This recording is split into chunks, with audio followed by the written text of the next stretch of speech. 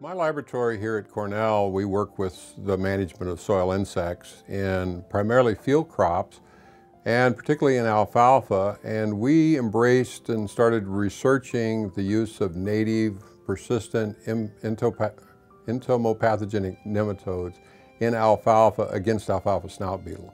After many years of research, we found that we could inoculate a field once and have multiple years pest suppression using these nematodes.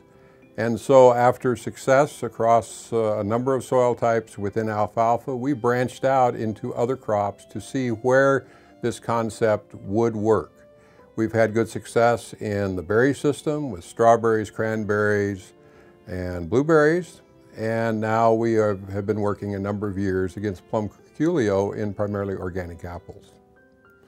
So we're looking to see what is the broad applicability of the concept of taking a native biocontrol, fine-tuning it to the system, each system, and seeing if we can provide long-term pest control from a single inoculation.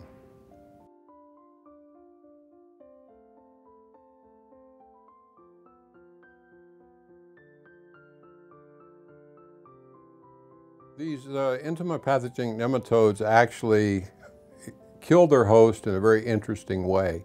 The nematode, infective juvenile nematode, is searching through the soil on a CO2 gradient and finds the insect, enters through any natural openings, but once inside, it actually secretes chemicals to suppress the insect immune system and then regurgitates a symbiotic bacteria.